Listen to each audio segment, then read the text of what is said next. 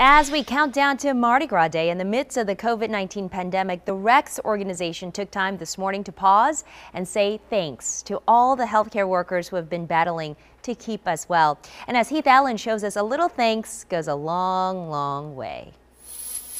A well-deserved round of applause echoed through the main lobby of University Medical Center this morning as the Rex organization rolled in to thank healthcare workers, really, for everything they've done in the battle against COVID for almost a year now. For a century and a half, the motto of the Rex organization has been pro bono publico, for the public good.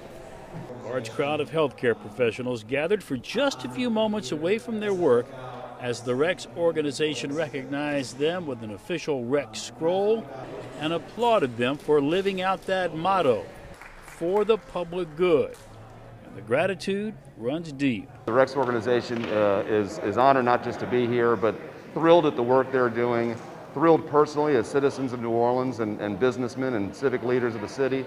They're really allowing us to get through a period that's going to hopefully come to a close soon. We don't want to do this again. You know, we're in the Mardi Gras season. Mardi Gras is different this year, but what better way to recognize all that our healthcare heroes have meant to this city and this community? They need that recognition. It gets them up every morning, gets them coming to work and doing great things. I couldn't be more proud of the 12,000 employees across LCMC Health. After just a moment's pause, it was back to work for those at the hospital. But the thanks did just what hospitals are supposed to do, make people feel a lot better. Heath Allen, WDSU News.